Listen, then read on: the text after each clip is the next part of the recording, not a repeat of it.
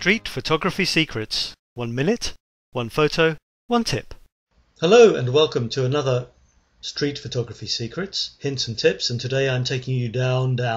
Here's the Bastille, here's the Seine. So we're going down to this little passageway here.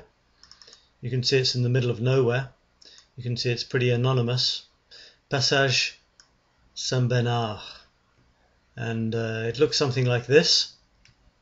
That's the surroundings, but it's even smaller than that. There it is. Passage Saint-Bernard. You can see, and this is what we're going to look at, this drain pipe here with the street sign. Have a look at that. And this is the photograph. So let me just take you back to the last photo. Look at this drain pipe here and the street sign. And here's the photo, the drain pipe and the street sign. So my tip for today is graffiti is not enough.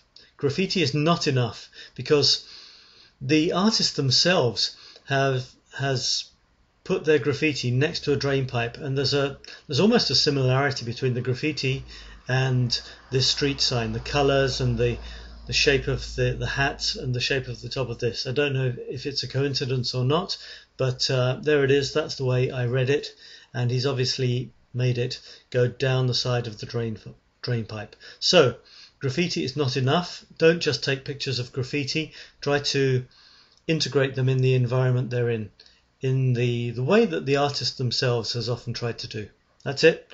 Thanks very much for watching, and see you next time. Bye bye.